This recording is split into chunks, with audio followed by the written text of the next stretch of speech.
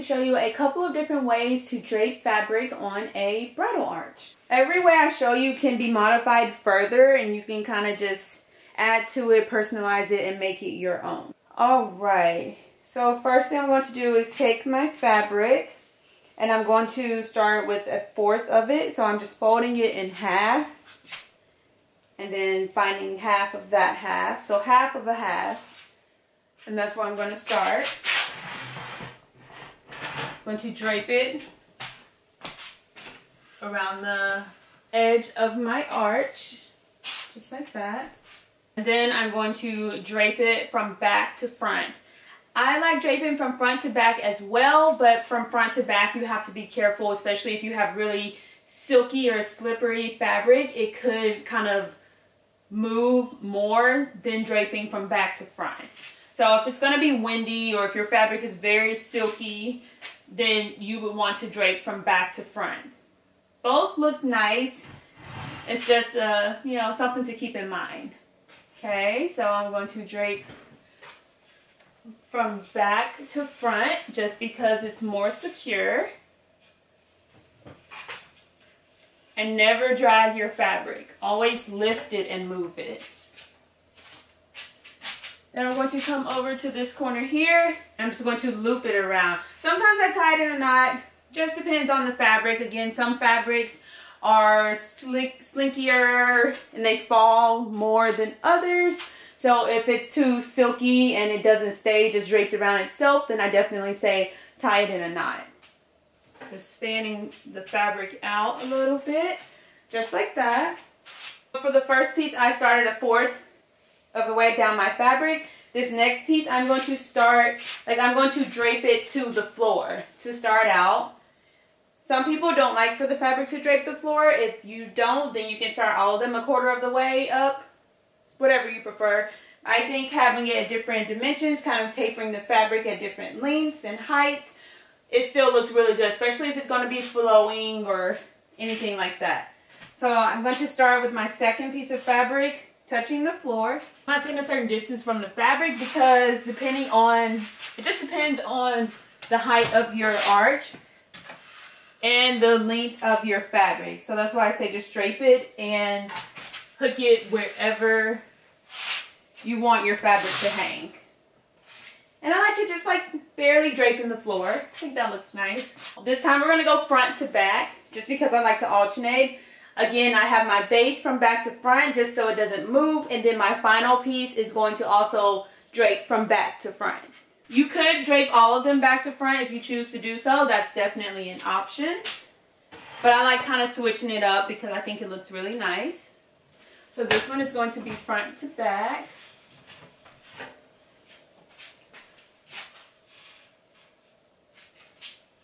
Drape it once again with my other fabric. And my last piece. Okay, so for the last piece, I'm going to start a little higher than my first piece, just because I want this fabric to drape all the way down to the floor on the right side of my arch. Again, this could be different if your fabric is longer or if your arch is shorter or taller, so just adjust accordingly. And then I like to kind of try to gather my fabric like that, just to give it a better fall. Okay, and drape it around the back. And I'm going to drape this one from back to front once again. And I'm letting it hang a little bit lower, just to kind of give it layers and dimension. And I'm just kind of fanning this portion out here. And I'm looping it around. Again, sometimes I make a knot depending on the fabric. And then I just let it drape all the way down here. Then you can take a step back and look and see if you need to adjust anything. This is a quick and easy draping of fabric, and it looks absolutely gorgeous, and it's going to be nice and sturdy. You could even use some zip ties, not on the very top because you don't want it to be visible, but underneath you can zip tie the fabric in place. You can zip tie over here and cover it with the fabric. On either side, you can even zip tie at the very top corner over there. So if you want it extra secure, if you're going against the elements as far as like wind or anything like that, then you want to make sure your fabric is extra secure and it looks exactly the way you want it to look. You can add any type of floral arrangement you choose. I'm going to go with the classic and show you what it looks like. So I have a large floral arrangement and a smaller one. I'm going to put the large in the top left corner and the smaller in the bottom right. Well, halfway to the bottom right. You can use some nice sturdy floral wire or heavy duty zip ties, whatever you prefer. Again, I like to use zip ties to secure it, and I use the floral wire to kind of adjust it and maneuver it to make it look exactly the way I want it to look. So this one is just going to go right in the corner. And again, the exact position is going to be determined by your specific arch and where you want your flowers to fall. I'm going to use floral wire to kind of maneuver the rest of my flowers. And I like that. If you want to use zip ties for all of it, you can. If you want to use floral wire for all of it, you can do so. Whatever you prefer, right? So once you have that secure, you're going to do the same thing with the smaller arrangement. And I like to go right where my fabric is gathering. If you use the knot to tie it, then this will definitely hide the knot. You can have it sideways, you can have it upright, whichever way you prefer. And there you have it. A quick and easy bridal art setup. So simple and easy to do, but it looks so absolutely elegant and gorgeous. Add in any final touches you prefer. Zip ties and floral wire to secure your floral arrangements. You can even do so to secure the fabric and keep it nice and sturdy in place, but it looks so gorgeous. Fabric draping the ground. If you don't want it to drape the ground, you don't have to. Again, that's the beauty of it. You can make it as tall or as short as you'd like. But you can see like my layers are kind of tapered. So that depends on your fabric and the size of your arch. So just work with what you have and adjust accordingly. As you can see, the fabric is just kind of draped over. But if you have fabric that's too like slinky or silky, you will have to secure that with zip ties just to make sure it stays in place and the wind or anything doesn't mess with it. So I feel like this is like a classic backdrop. A slight alternative you can do if you prefer is to, and instead of draping it halfway down the arch, drape it over the arch. So whatever's at the back, I'm going to drape it to the front. Anything at the front, I'm draping to the back.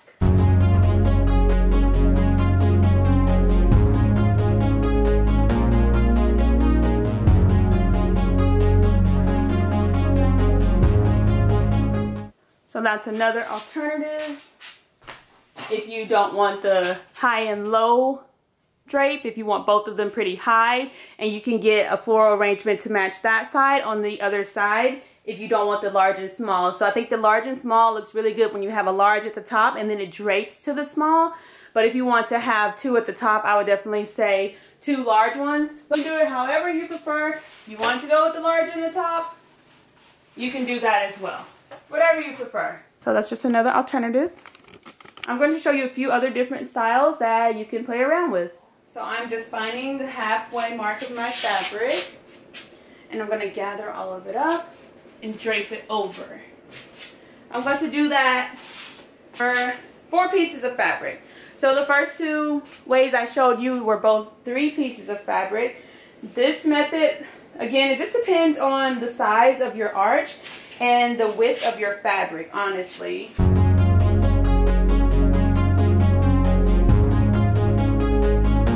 then I'm going to fan them out carefully without dragging.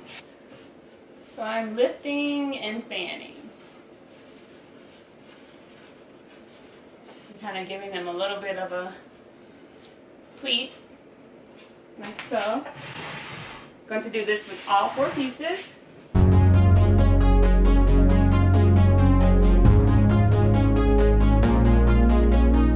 want more pleats, then you would add in more fabric. If you want it straight, then you would use less fabric and straighten out the fabric that you have. So you could have it just straight if you choose to do so. You can also add in some, gather it up a little bit, just like that.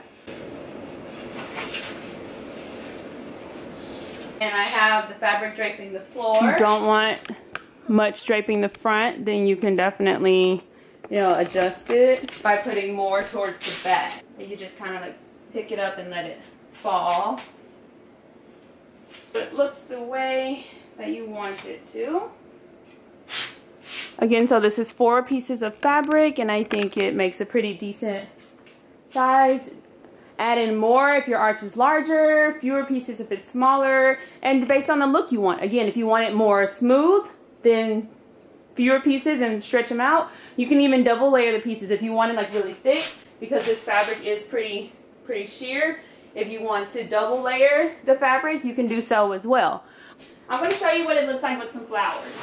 Alright, so I think this specific style looks really good with like floral garland or, you know, draping, weeping, flowing floral arrangements like wisteria, anything like that. I feel like that looks really gorgeous. But again, if you want to use the arrangements I used in the last design, you can do so as well. Whatever you prefer, completely up to you.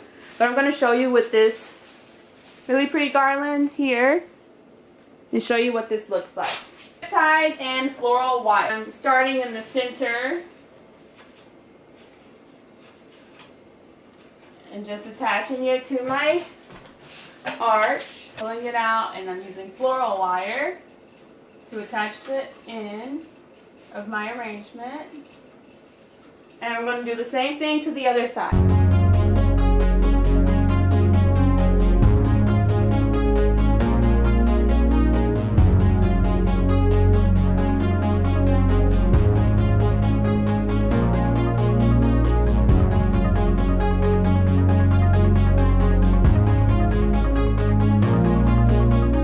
So that's what it's looking like. So cute and gorgeous. I feel like it just looks, it's so simple, but it's gorgeous. Makes for a beautiful backdrop. Again, you can get some greenery that hangs down even lower, but I feel like this just looks so like dreamy. Drape it even lower. You can get greenery all the way to the ground if you choose to do so, or even just halfway, whatever you prefer. But it looks so cute and precious just like that. Again, you can add in more fabric, less fabric, more flowers.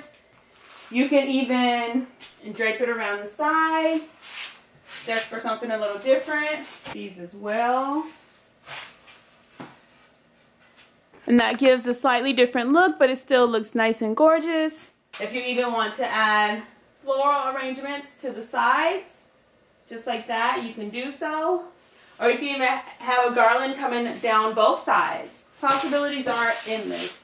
Or even say you're going to be on the beach and you have a gorgeous background that you don't want to cover up with the fabric.